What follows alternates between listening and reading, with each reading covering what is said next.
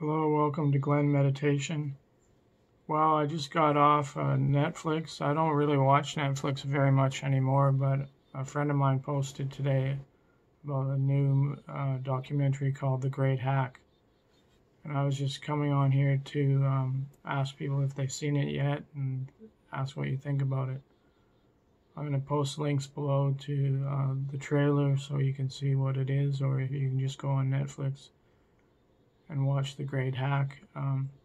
It talks about how a company named Cambridge Analytica used information they mined off of Facebook and other platforms to basically rig elections and try to influence the Brexit campaign in England. And apparently they were accused of meddling in a lot of different countries before that to practice on how to do it in the US and Britain.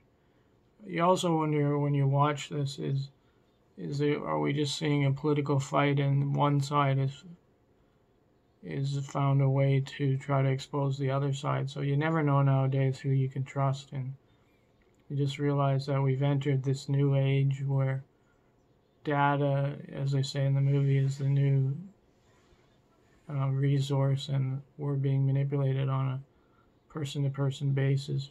Basically, if you want to change populations, you have to change individuals, and it's the individual that changes, and that's how the society changes. You don't really do it the other way where you change the society and then the individuals change. It's done on an individual basis. And so basically what they're doing is taking our data and then using it to figure out a profile on us, a personality profile, and then they're using it back in our feeds and everything to manipulate things like elections, what we buy, and everything.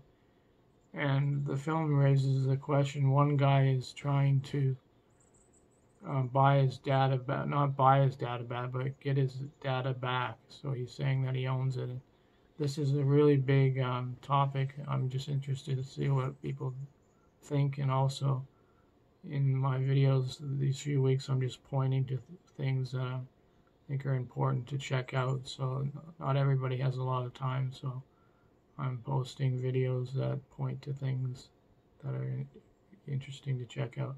Anyhow, I'd like to see your comments below and if you've seen this and what you think. Take care. Have a good day. Bye-bye.